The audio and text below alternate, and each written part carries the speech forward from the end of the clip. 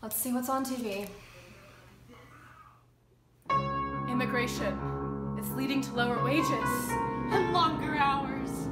We work 6 days a week. But 60 to 70 hours. Things have gone dark.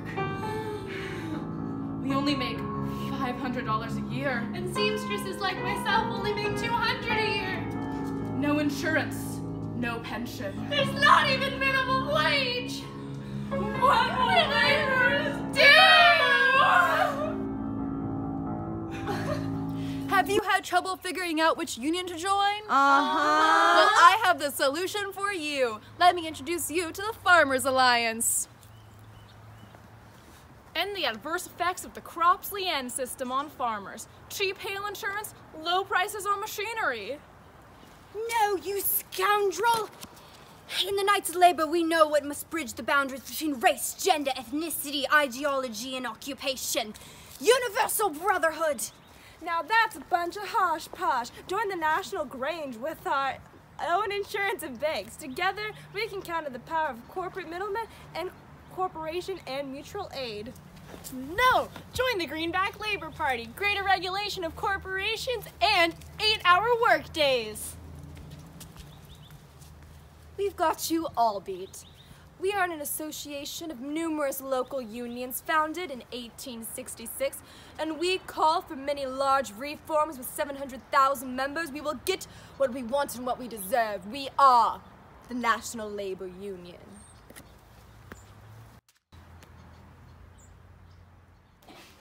Breaking news! Economic depression has forced the Pullman Palace Car Company to cut its wages of its workers drastically, which has led to a nationwide railroad strike in the United States this day on May 11th, 1894. Our news team is currently on the scene. On to you, Barbara. Thanks, Dill. I'm here live on the scene with many frustrated workers placing their foot down. Sir, what do you have to say about this? This is ludicrous! They cut our wages and don't bother to lower rent in Pullman where most of us live! We tried to speak with Mr. Pullman about our reduced wages, poor living conditions, and increased working hours, but the darn man wouldn't listen. And who has led this strike? That would be me. Wait, are you filming us? Has that even been invented yet? Well, whatever. My name is Eugene V. Debs, and I founded the American Railroad Union back in 1893. In fact, I brought some of my organizers into Pullman and even signed up some factory workers to join the cause. Wow, how did Pullman react? Well, I mean, the company refused to recognize the ARU or any of our negotiations, so now we've just been kind of striking against the factory, and I'm not sure we're succeeding. But I think my little speech earlier was a good pep talk. Oh, okay, and what did you say earlier during the strike? I said, it's a fact that after working for George M. Pullman for many years, you appear 2 weeks after your work stops, ragged and hungry. It only emphasizes that the charge I made before this community and Pullman stands before you a self-confessed robber. The paternalism of Pullman is the same as the self-interest of a slaveholder and human chattels. You are striking to avert slavery and degradation. Riveting! All right, back to you, Dill. Oh yeah, they're definitely not gonna be successful, but hey, at least they tried. Tune in next time at 11, folks, for more news at 11. I think you love those dirty pigs more than you ever loved me. It's not like that marriage will save. No, that's it. We're over. Our relationship is spoiled. Hi, my name's Charles. My relationship might be spoiled, but your meat won't be, thanks to the creation of refrigerated meat. Guaranteed fresh today. He never cared about me. My mother was right. Sob, sob, sob.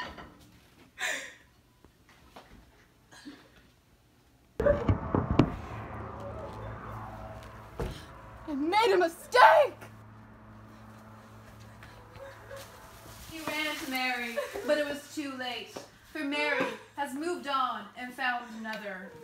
Charles watches in pain, falls to his knees, and looks at the sky in agony, for his true love has escaped. And now he'll end up with a lonely life, surrounded by fat stacks of cash, till the end of time.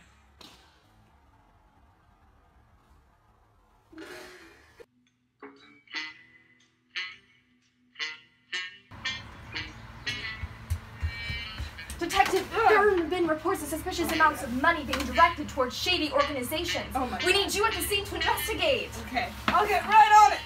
Oh. Charles, check this out. You see that right there? Yup. That tastes like corruption juice.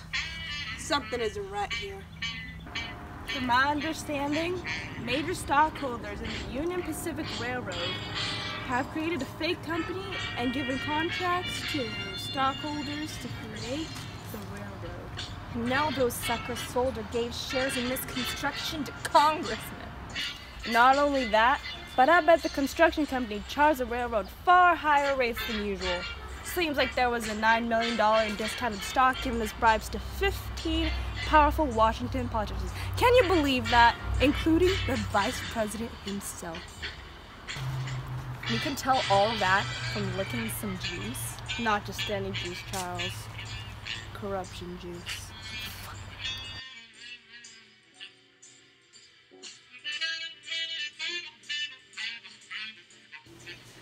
Detective, I've been doing some sleuthing since I know how much you love your whiskey. And I've discovered a conspiracy among government agents, politicians, whiskey distillers, and distributors, including diversion on tax revenues. Indeed. It seems distillers bribed government officials, and those officials helped the distillers evade federal taxes on the whiskey they produced and sold. Bloody hell. What is this administration? It's freaking Grantsome in here. Grantism? Corruption, scandal, greed, the juice.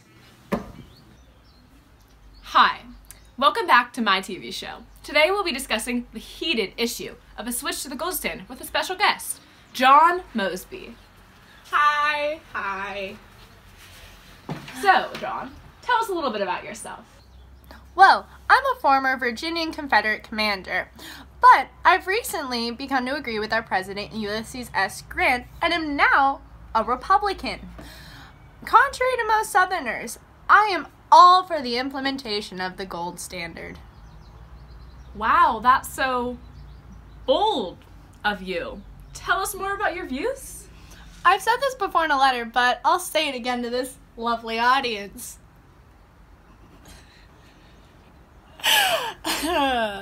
You know that I have always been opposed to free coinage of silver. It is simply a new phase of the old greenback lunacy. If you had 1 barrel of sugar and were to put enough sand in it to fill 2 barrels, would you have any more sugar? You can't make people richer by debasing the currency. Extremely well put. Couldn't have said it better myself, if I tried. Or if I agreed with this ludicrous plan that will only make the rich richer by making their money worth more. But it makes sense, doesn't it? Back up the currency in use with gold so that money actually means something. I don't know, John. I think this will only lead to depression. Or, financial stability. Well, alright, that's enough. Thank you for coming here today. Tune in next episode and we'll be discussing the top 10 scandals of the early 1900s. Come one, come all to the epic showdown between Samuel J. Tilden and Rutherford B. Hayes. Who will be the next president? Ma, I sure hope it be Tilden. Not only does he have the popular vote, but also 184 electoral votes. Compared to Hayes, 165. Wait, hold your horses. There's still 20 votes left uncounted. Oh, but we'll get the results soon enough, right? Actually, ma'am, they're still in dispute. 3 states, Florida, Louisiana, and South Carolina, reported its own party's candidate winning the states. And I heard that Oregon, some elector was declared illegal and replaced. Oh no, you mean the 20 votes might be given to Hayes or something? Therefore, giving him the leading by 1 point and ultimately winning the presidency? Corruption juice. What kind of detective? Mary? Charles? Dill. The Populist Party, also known as the People's Party, has risen up as a result of years of suffering among farmers of the South and West. The Populists support policies to relieve hardships on laborers and are having an impact on today's politics. Following a fantastic year gaining popularity, the Populist Party has decided to take their fight against the monopolies in the election of 1892. And here's your candidate, James Weaver. Thank you. It's an honor to be your candidate. What are the conditions of today's world that has brought you here today? The conditions which surround us best justify our corporation. We meet in the midst of a nation brought to the verge of moral, political, and material ruin. Corruption dominates the ballot boxes, the legislators, the Congress, and touches even the ermine of the bench. The urban workmen are denied the right to organize for self-protection. Imported, pauperized labor beats down their wages, and they are rapidly degrading into European conditions. Epic rap battles of history, William McKinley versus the Populists. Begin! We represent the people, the best for all, and we responded when we were called anti-bank, antitrust, and if you agree, you're one of us. A new future for all, not this unruly present. Right now you're all kings, and we're just peasants.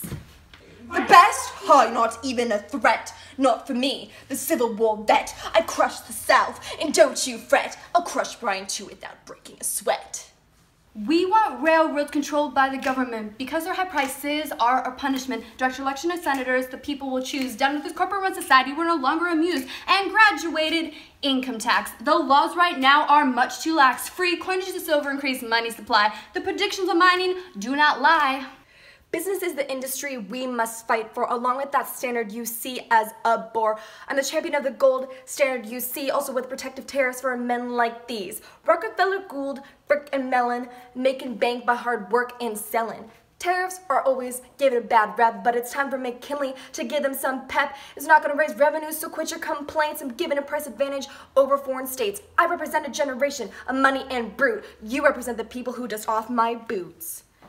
I represent the farmers, the laboring system. Just because they're poor, don't dismiss them. They're ruined by your huge drop in prices, and it's all your fault and all your vices. You raised everything to a horrendous amount, and all the benefits is your bank account. Tariffs raised to 48%. Well, we, the people, don't give our consent. Overproduction and underpaid. You attack with Pinkertons, but we won't be swayed. Our labor unions you try to shut down, but with our ambition, we'll burn you down.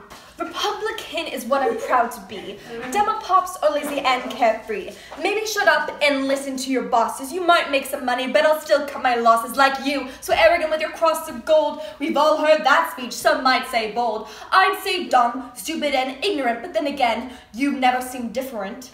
This generation you say of superior high class, you pretend to be honest, that facade is like glass. You're all just puppets dancing on strings, P.T. Barnum's cats jumping through rings. We know trusts rule all. You pretend to be important, but they make the calls. Don't crucify man on a cross of gold. Your capitalist system is getting old. Our populist vote goes to William Bryan. He's honest, unlike you, always lying. He's called the great commoner for his faith and wisdom. We believe in silver, shut down the gold system. Gold's ruined our lives, our futures, and yours. We run it all, your markets and stores. You tear down your cities, you will rebuild, but tear down us and all will be killed. Look at us with that depression of 1893. Hobos, homeless, and tramps, they all seem depressed to me. This country's about to explode with all its strife. So many revolts and strikes. What is this like? We need order, plan, and precision, not some Nebraskan farmer to make the decisions. Brian's the youngest nominated at 32. Now at that age, what the heck you do? Yeah, you were president, what a bore. And wait, at what age? 54? He ran for president 3 whole times. And he's the better of the Williams, he got the better rhymes. James Weaver didn't win, but we have high hopes. And when Brian wins, I'm sure you can cope. Your votes will be gone and you will be jilted. You want to be golden, but you're just gilded. Imagine a country run by extremists and hicks. Don't we want a president who understands politics? Sorry for that comment and stooping so low, but that's what happens when a man and child come toe to toe. Wall Street, stocks, free enterprise, laissez-faire. In other words, I'm rich, filthy rich, like using money to blow my nose rich. I've got the works. Corporations are combining to form trusts, creating monopolies, and hell, I could even influence the government. Money equals power in this age, and I'm dripping it. How do you ask? Horizontal integration. Like Rockefeller, I beat down my competitors like and force them to join me. Vertical integration. I, as a single company like Carnegie, own and control the entire process, from raw materials to the manufacture and sale of the finished product. Some people call it monopoly, I call it winning. And that's all, folks. Thank the Lord and Savior, we're finally done with that.